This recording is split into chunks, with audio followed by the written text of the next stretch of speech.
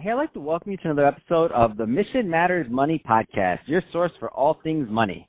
My name is Adam Torres. You can follow me on Instagram at AskAdamTorres. Keep up with my book releases, book tour schedule, signings, all that other good stuff. Always love to connect with you there. And as always, if you'd like to apply to become a co-author of one of my upcoming books, just head on over to the website, missionmatters.com, and click on Become an Author to apply. All right, so today I have William Webb on the line, and he is CCO over at World Equity Group. William, welcome to the show. Glad to be here. Thank you for calling, Ed. So, Bill, I'm excited to get into today's topic. So we're going to talk about investing in a down market and, why customers and advisors should be aligned. But before we get into that, let's get a little bit further into what you're doing over at World Equity Group. Tell us a little bit more about the company, please. I'll do it briefly. World Equity Group is a broker-dealer and a registered investment advisor, but with the SEC. We have over a couple $1 billion added up between custody and assets under management. And we are located in Arlington Heights, Illinois, and I am the Chief Compliance Officer of that entity. Fantastic. So thank you for that background. So let's just jump right into today's topic. So investing in a down market, why it's important for advisors and clients to be aligned. I mean, where do you want to start with that one? Well, I think it's important because people always ask, what do I do in a down market? And advisors say, what do I do with my clients in a down market? And it's been my experience in the past 35 years that those two questions should receive the same answer. Number one, investing in a down market can mean one of two things depending where you are in your time horizon. And that's when the markets drop and you've got 25 years to go to retire, your goals and objectives are different than somebody who's 62, 63, wants to retire in 3 years and is watching their equity, basically their retirement money, just dissipate. So I guess the number one thing I want to point out is that for those that have investment advisors, and I'm not talking to the customers who have robo-advisors, because obviously there's no advisor to talk to. The point is that in a down market, you would need to get a hold of your advisors, and your advisor, as that term is used in the industry, needs to get a hold of the customers and reassess where you are in the process. Has anything changed? Do I need to make a change with my goals? If you're down in the time horizon and now suddenly you're down 20% on your market, your advisor should be all over that. Should be telling you, hey, here's how we need to handle the current situation. Let's reassess your goals. And so you should both be on the same page. But what I see happening, Adam, mostly is people saying, what do I do? Do I get out? Do I sell? Do I just go to cash? And that's just, in my mind, the wrong way to look at it. Because down markets come and go. And now's the time to get on the horn with your advisor, and get on the horn if you're an advisor with your customer, and go over what it is you were trying to accomplish in the first place. And is that still what you want to accomplish? So I'll pause there.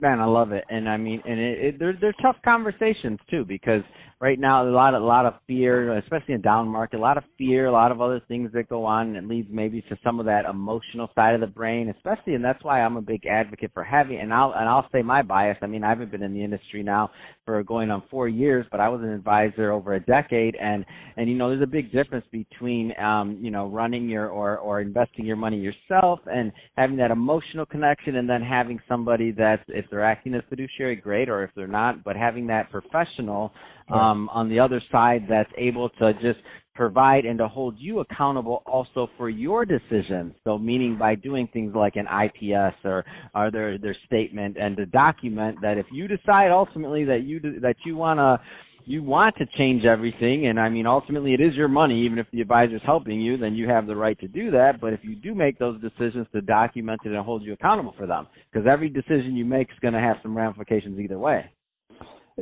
And you're absolutely right. And those decisions, on either side, don't need to be made in fear. Correct. Because this situation, this is not like the economy is going through a normal cycle. This is a 911 situation. The tower just went down.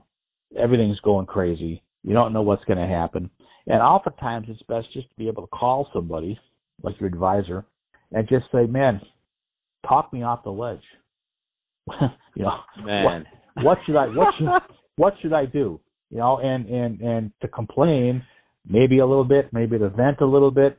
And then, you know what? Here's the thing: is if you're really far down your time horizon, and you go, I'm going to retire this year in June, and I just start taking my RMDs.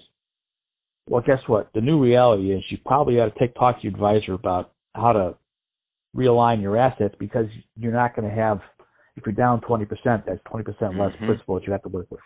And you can't get that kind of, in my mind, you can't get that kind of service from a robo-advisor.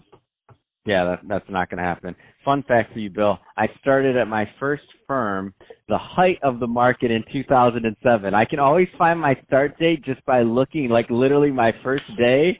I can always look at a chart, and I can know what my first day was just by looking at a chart. What was the actual, the tick mark? That's when I started. Every day from that day on, I went into 2008. I remember thinking, not the day before, not the day after. The exact height of the market was my first day. Oh man, and you're like, what did I get into, right? Exactly, but that's awesome. So that being said, Bill, appreciate you coming on the show today. Appreciate you sharing more about your background and your insight into how advisors and investors should be aligned. If somebody's listening to this and they want to learn more about World Equity Group, I mean, what's the best way for them to connect with the company? We have a website, of course, like everybody else, worldequitygroup.com.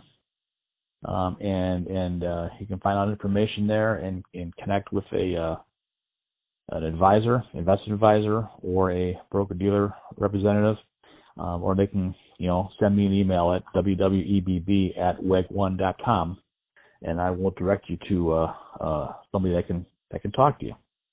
That's awesome. Well, hey, Bill, really appreciate you coming on the show today and sharing more. And to the audience, as always, thank you for tuning in. Hope you got a lot of value out of this. If you did, don't forget to subscribe to the podcast, leave me a review on the Apple iTunes Store. And if you're watching this on our YouTube channel, Mission Matters Money, definitely give us a subscribe there, but also leave us some comments on the video. I mean, love to know what you thought and what kind of things you're working on. And Bill, thanks again for coming on the show.